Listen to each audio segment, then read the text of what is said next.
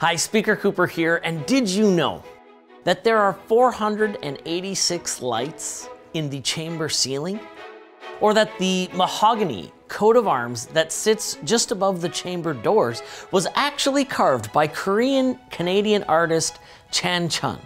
When the chamber first opened its doors on November 30th, 1911, the legislature building itself was actually still under construction.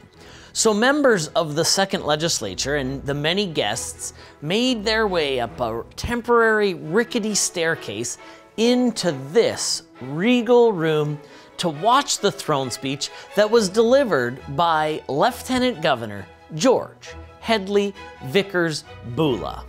Bula made it known that this meeting was historically significant, given that the chamber would be built on the same site of the old council chamber of the Hudson Bay Company, which was the earliest form of government in Canada.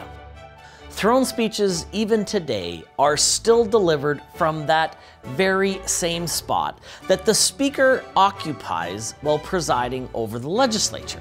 Interestingly, when Speaker Eldon Tanner took on his new role in 1936, the Speaker's chair that was being built for him didn't actually arrive on time. So he presided over the assembly in a regular old office chair. That chair that was built for Speaker Tanner over 85 years ago still remains on the dais today.